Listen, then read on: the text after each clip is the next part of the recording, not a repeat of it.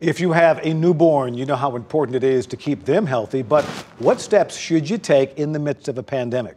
News 4's Alexandria Adams spoke with a pediatrician at Vanderbilt to find out.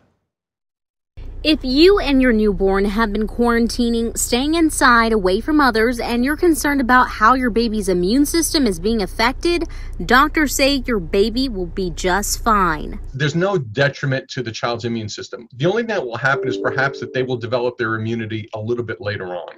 Stacy Russell and her husband became parents of 2 when their second child was born back in May. I was joking. I said it's a sad day when you're excited to go to the hospital and have a C-section because it's the first time you've been out of the house. Since her daughter's birth, Stacy says they like to get outdoors whenever they can. We've been taking a lot of walks. We go to Shelby Bottoms or Percy Priest Dam, someplace where we can be away from people. Which doctors say is the safest way to get your baby out of the house. They recommend avoiding indoor spaces like grocery stores and restaurants with your baby. But the most important step doctors advise you to do for your baby is to make sure they're getting their vaccinations and checkups. The number of children coming in for well child visits and the number of children coming in for vaccines is really markedly dropped.